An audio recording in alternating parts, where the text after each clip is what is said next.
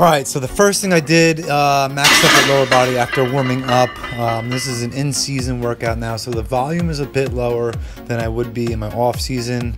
Again, I do a lot of masters sprinting for track, 100, 200 meter dash. So this is this is a single leg rack pull. I started with 3, I worked up to 375. My previous best was 355. Again, the hardest part about this is balancing when you get to that top position. Sometimes I had to redo a rep. Now I moved on from single leg rack pulls above the knee to single leg box jumps. I started low, worked up to about 32 inches. My previous best was 34 inches on each leg. I worked up to 35 today actually, so after this 32 inch you'll see me on a 35.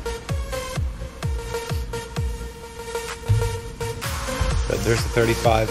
Nailed it with my left leg. I'm a little bit better jumping off my left leg. Even my vertical off left leg is about an inch or 2 inches higher.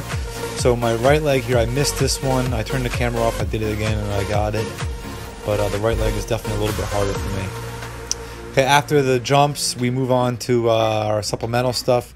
I did reverse hypers. Reverse hyper volume is 4 times our speed day squat volume.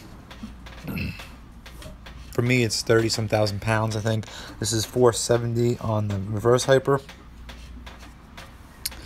You want, when you do these, a lot of people do them wrong. They get out of control with them. You want to make sure you're squeezing your heels and toes together and squeezing your butt and trying to stop the weight at the top. You should feel this in your back, glutes, hamstrings.